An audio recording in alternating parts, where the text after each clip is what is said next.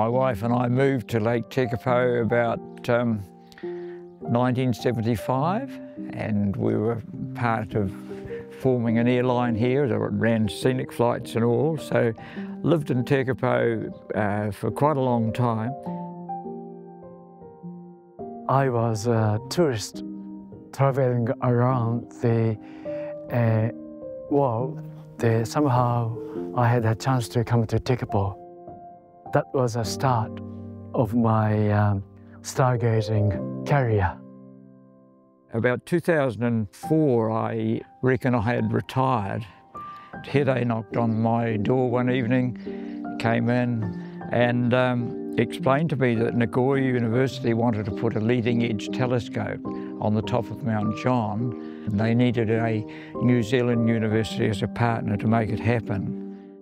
So Hide and I got in the car the next morning and went up to Christchurch, and we met a Professor Butler. He was head of the astronomy and physics, and if we were to try and bring some funds together to support the University of Canterbury, would they then in turn use them to support Nagoya? He was very, very forward-looking and full of an initiative and enthusiasm, and he made that all happen. The only thing we hoped we would obtain as a result of our support was the key to the gate. We would love to open it up for astro-tourism. This is the place I can show more people night sky. Probably not many Kiwis aware of how special this night sky is. The center of the Milky Way, it goes straight above on zenith, and it wide up there and tapering to both horizons. That never happened in Northern Hemisphere. Only this latitude make it happen.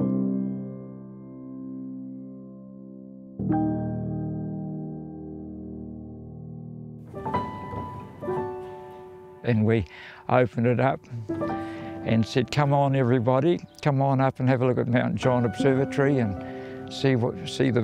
enjoy the view. But really no one came, and sometimes we'd only get 3 people a day. One night, Hide and I were sitting under the stars here with no clients, and he said to me what to me personally are very famous words. You New Zealanders take your stars for granted. You don't appreciate the asset you have in your night sky. He said if we had a sky like this in Japan, we would create a park to protect it. Now I've heard of people being hit by religion and all sorts of things, but that sort of got at me a wee bit. And along with Hide, we started out on this crusade to try and create a park in the sky. The local people thought we were mad, and I regard looking back on that as it was a chapter of miracles.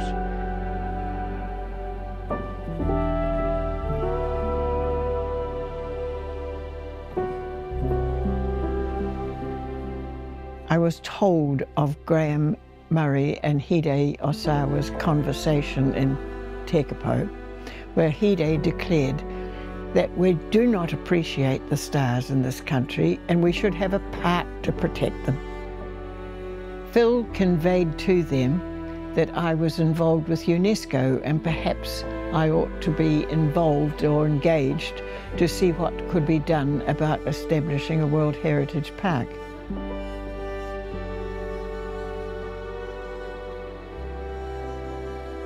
It became perfectly clear that the only way you could include the stars in a World Heritage Site was if there was a land monument associated with the stars. We've got to find an alternative. The International Dark Sky Association had just been established, and I said, why don't we go for dark sky status? We employed 3 University of Canterbury students over the summer of 2011 to 12 to prepare an application to IDA for a dark sky reserve in the Mackenzie Basin. And by the very end of January 2012, we sent it off to Arizona, and we had the answer in April of 2012 that Aoraki Mackenzie, as we decided to call it, International Dark Sky Association had given us accreditation as a reserve, but actually the third reserve in the world and the first in the world to have gold tier status. Having that reserve really boosted astro-tourism in New Zealand.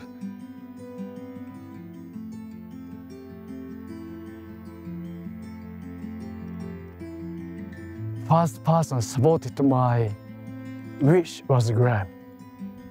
And he pushed it and brought it to UNESCO. And he brought the ambition to the person who can help us.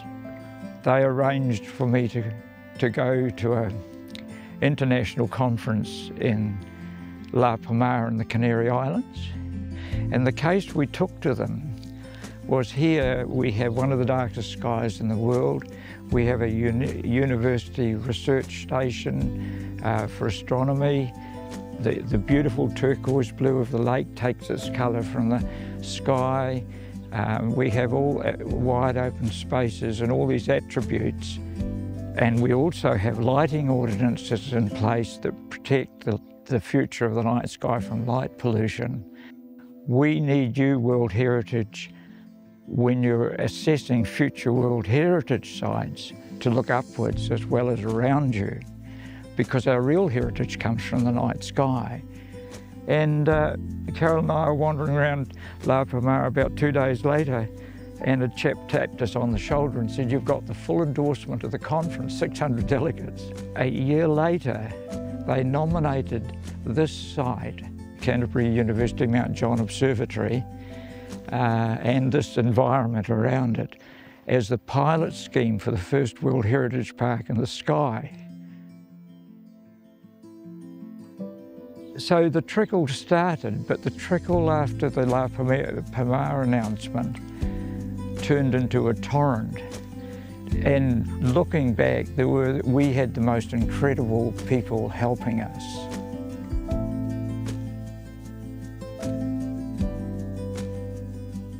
Things got too big for us, and then Ngāi Tahu Tourism came alongside us in the waka and said, "We'll give you a hand," became 50-50% partners with Hede and I.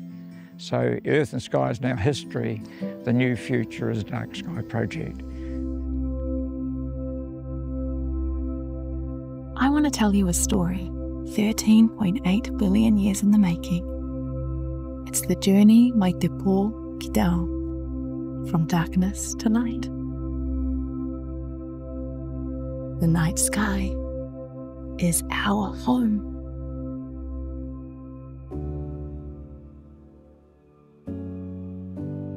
Graeme and Hede had been running this very successful astro-tourism business on the lakefront of Takapō, and they recognise the ability to expand their business and also the opportunity that came with that to venture with someone like Ngāi Tahu Tourism.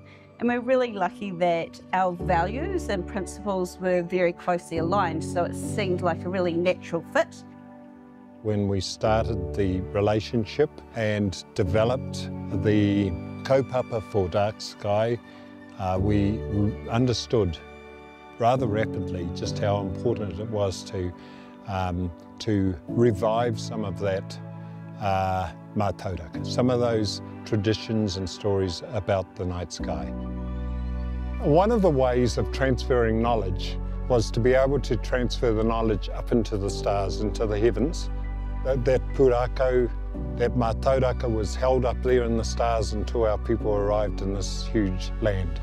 And what they did then was they retransferred those pūrākau to the whenua here. I was very fortunate that I've been involved in our tribal learnings, and tātai aroraki or astronomy has been part of that. Some of my colleagues who were involved in Ngāi Tahu tourism recognised that there was some synergy there between the astronomical knowledge that I was learning and broadening and the work here at Dark Sky Project. I'm really confident, given the 20 years that we've just experienced as being innovators, as being at the lead, at the fore of astro-tourism. I'm excited to think of where we can go to in the future. I think that we have the opportunity to provide or offer products that really reflect our values and our principles, and in particular sustainability, and our responsibilities to be kaitiaki or guardians of not only the earth but also the sky. And so I think that there's some real energy there that we can lean into to promote dark sky awareness and get more people looking up and enjoying our night skies.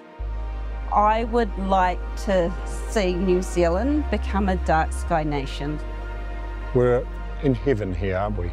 Takapō is a very special place. The night sky is one part of our environment we have shared with all cultures in all periods of human history. Whether one's in love or whether one's had a tragedy or lost a loved one, anywhere in the world, I think we all look upwards.